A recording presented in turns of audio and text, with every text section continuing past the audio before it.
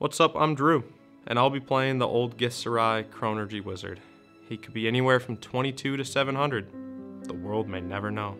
This story begins with the Silver Lining Trading Company. The Fenn and the Ross families were running the company together, splitting the profits evenly. Each family had one kid. The Fenns had Ark, and the Rosses had Aurelia. In order to combat the fact that profits were split, Ark and Aurelia had very little choice in what and how they grew up. They grew up only really knowing one another. You can say they were groomed to marry. The Fanes and the Rosses no longer wanted to have the Silver Linings Trading Company run by two families. So they basically arranged the life that Aurelia and Ark would live, making sure that when the time came they would marry, they would take over, and they would make one family so much better. Now we get to roughly 60 years before the events of this campaign. Silver Linings Trading had been confined to the continent of Iminar. No matter what they tried, nothing would work. No practices or outreach ever allowed them to expand off of the continent of Iminar. That was until the shipping hub of Fways, the home of this campaign, was no longer an island. According to most, it seemed as if it had imploded, and this gave the opportunity Silver Linings needed. Ark and Aurelia, now the sole owners of Silver Linings, celebrated, and they may have celebrated a little too much. This is where Marth's story begins. In light of earning the rights to Silver Linings, Ark and Aurelia ended up creating Marth. Since they were too busy trying to run a business on a new continent, and honestly they never wanted Marth, they sent him away. They sent him to the Hunchy School for Scholars, along with a bunch of money to take care of him and the school. I mean, what could ever go wrong with a kid in college? At first it was great. The students loved having a baby around. It allowed specifically the females to quench their baby fever, and it also showed the best contraceptive to the Hunchy School of Scholars. The students saw the good and the bad about having a baby. This one girl named Ashley loved Marth. She was there the day Marth was dropped off and basically claimed him as her own until she graduated. This trend continued for about 5 years. Ashley was the best parent Marth ever had. After those 5 years, the students started pushing back, demanding to know how and why this child was allowed to be in the school. Marth started to have to prove himself. By age 6, he had mastered 2 cantrips, Prestidigitation and Firebolt. With those two, as well as a general ability to just retain information like a sponge, he was easily able to sail through life until his teens. On his 16th birthday, Marth distinctly remembers a group of boys, mad that he was acing a class they weren't. The boys dragged him behind one of the dorm buildings and beat him for what felt like hours. They beat him so badly that if it weren't for a very kind student who was learning healing and restoration magic, he likely would be dead. That was the day where his mind shifted. Marth, until 16, had primarily cared about learning and the pursuit of knowledge. Ever since that day, he desired to prove that he isn't simply a burden. Upon true acceptance to Hunchy School of Scholars at age 17, Marth studied harder than everyone else. For some reason, his intellect never developed into practical skill.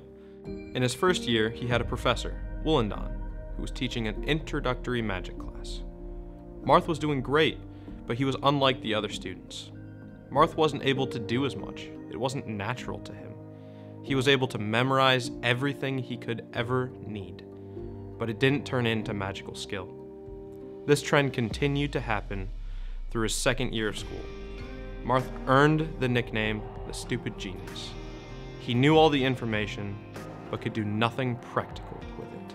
After his second year, Marth gave up trying to be a powerful mage. He embraced the name the Stupid Genius, and instead, he decided he would simply become the smartest mage.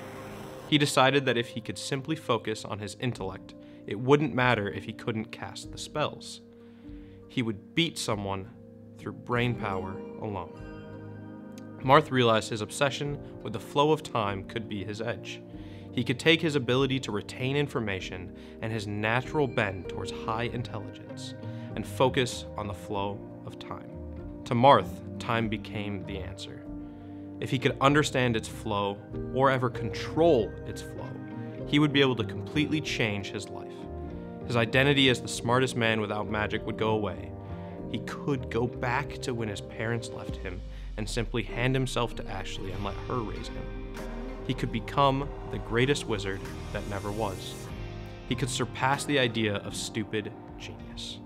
That never happened. Marth's study of time took him throughout grad school, eventually earning himself a doctorate. But he was never able to control it. Many a day were spent pondering what-if questions. What if I received a letter telling me to do something differently? How would that change the present? Complex questions rattled through Marth's head day and night. In Marth's final year of his grad program, right before he got his doctorate, he caught himself wondering, did I just waste my life? Could I have been spending that time more focused on a social life?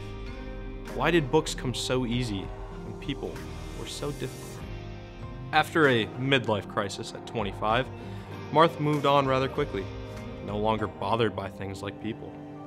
His principal, Kibble, approached Marth after receiving his doctorate and asked if he'd be willing to replace Wollondon.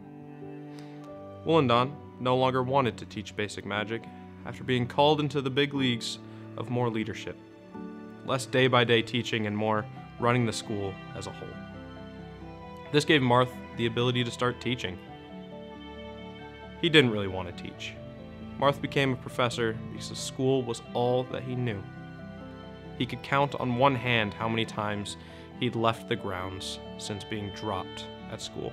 So instead of changing anything, he stayed. It was easy, it was home, and it allowed him to keep studying time. For 4 years, he taught, studied, ate, and slept. Well, occasionally. After those 4 years, he had a new obsession: deities. If he couldn't grasp enough about time to impact it, and he couldn't use enough magic to change anything, then he needed to become more powerful by some other means. Thus, he started to pray to Ogma, the god of knowledge, who conveniently had a temple in Telflon, which is only a couple days' travel, allowing Marth to make the journey every year. This also led to a shift in teaching character. Marth no longer congratulated the gifted students. The students who achieved magical breakthrough naturally no longer passed Marth's class. Internally, he decided, if they don't have to study as hard as he did, they will take his class twice as punishment, regardless of how capable they are. That continued until March 20, 2082, when Marth's whole life changed.